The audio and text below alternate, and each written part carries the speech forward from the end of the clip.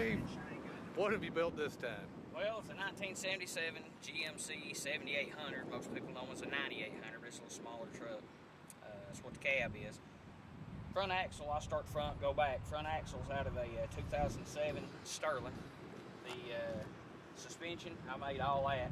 Airbags in the front, trailing arms up front, made all that. The lower frame is out of a 62 deuce and a half.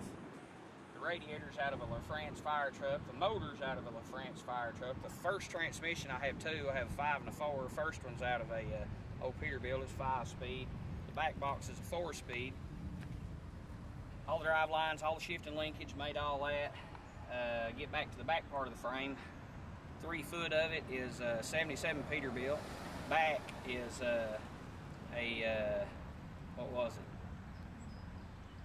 69, 70 GMC using the 5th wheel. Rear axle is out of a 2007 Volvo. And made the visor, big tall stacks. It's so dang noisy trying to get the noise up in the air out of my dang ears. And other than that, it's just a fun old truck to drive.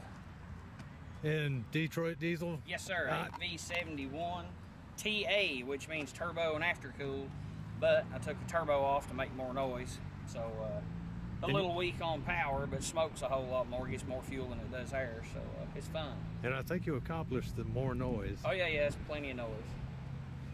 But other than that, it's just a trip to drive. You drive it everywhere? Everywhere. And you towed 3 cars here today? Yeah, I pulled a D6 dozer with it. I pulled a 30,000-pound forklift. I pulled a trailer, 3 cars today. We've had it shipped Shawana, Indiana. I've had it down below Atlanta. I've had it far as South Carolina, down into Alabama. Just a little everywhere, playing, having a good time.